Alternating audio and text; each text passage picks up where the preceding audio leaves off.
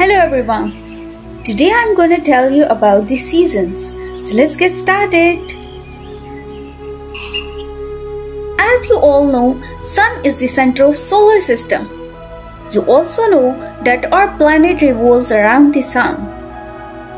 As Earth moves around the Sun, it spins in a slightly tilted position. This tilt is what causes our seasons. Seasons affect many parts of daily life. Climate, weather, and the change of seasons affect much of what we do each day. The seasons happen because of the tilt of the Earth axis. At different times of the year, the sun rays hit different parts of the globe more directly. So without the tilt of Earth axis, we won't have seasons. There are mainly 4 seasons of the year: summer, winter, autumn, and spring. Each of these is accompanied by a change in the weather and the surrounding environment. Spring is the beginning of the cycle. Trees begin to grow their leaves, plants start to flower, and young animals such as chicks and lambs are born. The weather is generally warm and sunny. It's the time when the plants and animals come alive and out of hibernation. During springtime, the daylight hours become longer and the sun shines a little stronger. Also, the temperatures start to drop and it might be windy and rainy sometimes. Summer is the hottest weather season. Temperatures run highest in summer depending on the location, extreme humidity or dryness. It is also time for heat waves and droughts, and even forest fires in some areas.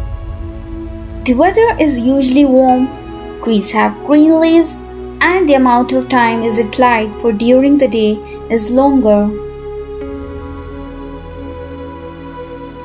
Autumn marks the beginning of cool weather, and animals begin preparations because winter is coming. It is also harvest season, which is a cause for celebration in most cultures. The amount of time it is light becomes less. The leaves start to change color and fall off the trees. Also, the temperatures start dropping and it gets a little bit colder every day. Autumn is called fall in the United States of America. Winter is the coldest period of the year, the time when animals hibernate and vegetation decreases.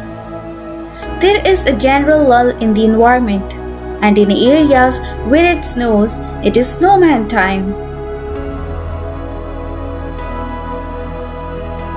The trees have no leaves, and the amount of time it is light during the day is at its shortest. The days are short and nights are long.